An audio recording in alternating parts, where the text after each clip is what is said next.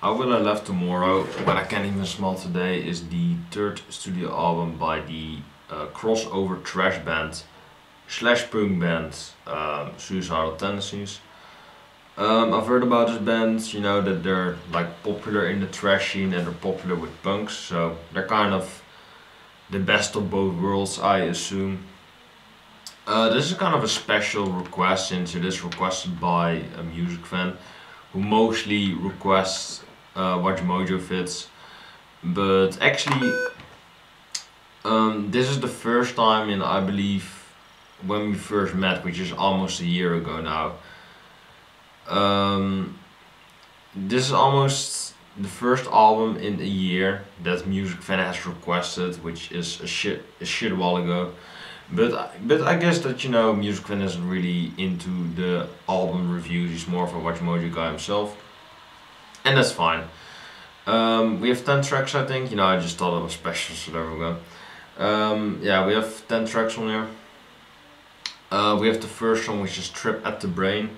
This is the most commercial song of the record, and I believe, arguably of all time by the band. It has a pretty catchy opening riff. It stays pretty catchy throughout the whole song. Trip at the Brain. It is a bit repetitive, I would say, but it is a fun song to to head bob to. I believe that's the word you said. Commercial. It kind of reminds me of Madhouse by Anthrax. It kind of reminds me of that since it is about your mental health and Trip at the Brain. It reminds me a lot of the Spread the Disease record by Anthrax. Madhouse especially. Kind of reminds me of that. Kind of is a poor man's version of that, but that is still pretty good because Anthrax is a great metal band. So there we go. Then we have Hearing Voices, and this just kind of goes along with the mental issue. Right here, Hearing Voices, kind of having an overlay of production on here. Kind of a special track as well. It's less trashy and more punky in a way, more repetitive things that happen throughout the record. It was a good song overall. I did enjoy it, but but I did really like the kind of trippy nature that the song has. Kind of hearing the voices and stuff like that. It has a pretty trippy vibe to it, but it still is a good follow up to Trip at the Brain, arguably the finest of finest Suicidal Tendencies songs. Then we have Pledge Your Allegiance. Allegiance, I don't know. This song is 4.5 minutes long. It's kind of repeats what Trip at the Brain already achieved. Kind of is repetitive. It is exactly 4 minutes and 32 seconds long. It kind of is a version of that, and you can, I do enjoy it. It is an enjoyable song. Why change it up if the formula works right? But yeah, I do want something more out of this record, and Pleasure Allegiance, I don't know, but that song, it works, but it is kind of filler on the record, so there we go.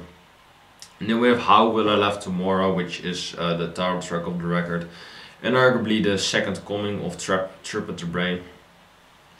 Another fantastic thrash song on this record. I do really love the lyrics, just saying how would I love tomorrow if I can't even smile today. It is kind of a funny thing to think about, if you're depressed as fuck and you have to laugh tomorrow, but you're so depressed you can't even smile. That is kind of a fun or kind of a interesting concept there. I do like that. The title itself, How Will I Laugh Tomorrow, is a good title, I think, but the smile thing at the end is a bit too long overdue. This song has a nice length to it. It's 6 minutes and 44 seconds. Although it's not exactly a And Justice for All or a Master of Puppets or something like that, a holy war, so to say. It's not an epic trash song like that, but this is still fun. It still is a long track, so it is fun to listen to repeatedly, and it is kind of proggy in a way. Very, I'm using the term very lightly there since it's crossover punk, and punk is not really the most progressive genre. But it still has some proggy elements in it. It still is a long song, so that is enjoyable, I think. Then we have The Miracle, which has a great opening thrashy riff at the beginning. I do really enjoy that at the beginning of the song. Later it goes into more of a classic thrash metal element right there, which I love as well. I just love that, you know, when it comes in. I love the title, The Miracle, sounds great. It sounds like this is the Miracle of records or some place or of some sort by Suicidal Tendencies. It's a really enjoyable song. It's the centerpiece of the record and written again by Clark and Muir, who actually they wrote it most of the songs here together. I'm not sure what their positions are, but I can look it up of course. Mike Muir vocals and Mike Clark guitar, so vocal guitarist songwriting duo. The classic ones. There we go. Yeah, then we have Servant Slam, which is kind of like an easy. This is kind of like the most punky song that Suicidal has written over the years. Yeah, it is just a fast, punky, fun song that just comes right in your face and just goes away again. It's kind of like that, you know. You just imagine, you know, your classic Misfits or Iggy, you know, Iggy songs, stuff like that. Just imagine those songs, and then basically Suicidal does that with a metal edge to it, and you know, I enjoy me some Misfits and Iggy, so that's never a bad thing. It does lack some originality, I have to say, but you know, it is an enjoyable formula, so why change it up? Then we have If I Don't Wake Up, which is kind of the kind of continues the mental health question, or the mental health concept of the record. Yeah, the song is kind of a sleeper, I have to say. You do really need to pay attention to this one to really enjoy it. It was enjoyable for me, but I do think that this song kind of wanders off a bit too much for me. You know, it has its trashy elements, but it does kind of go off the route a bit too much and kind of does its own thing a bit too much, I have to say. A good song, but just kind of a vague middle of the road kind of song. Then we have Sorry, which is a pretty fun song, I have to say, you know, because I believe that the band is making fun of people that use it too much as an apology, apologizing too much in general. And I'm just kind of poking fun at people like that, and you can definitely see that back in the lyric department. This is definitely one of the songs that is kind of funny, I think, but you know, it still has its serious problems. You know, it is making fun of the thing, but it's still a serious issue. That is kind of what Sorry is. You know, because they have a question mark and an explanation point after that, so obviously they're kind of joking there, but I still think that this makes for a fun, light-hearted song. You know, it's not the most serious thing. It's not, you know, the continuing the mental health concept of the record, but you know, you still have to have some laughs here and there on the record. Then we have One Too Many Times, which is just kind of the kind of Servant Slam, but then bettered and kind of revamped again. I do really enjoy this version of the record. I did enjoy Servant Slam as well, but I think it was just a little bit too simplistic for my taste. One Too Many Times is kind of the real punky tribute to you know, to the punk scene, to the Sex Pistols, to the Ramones, I guess, you know, to bands like that.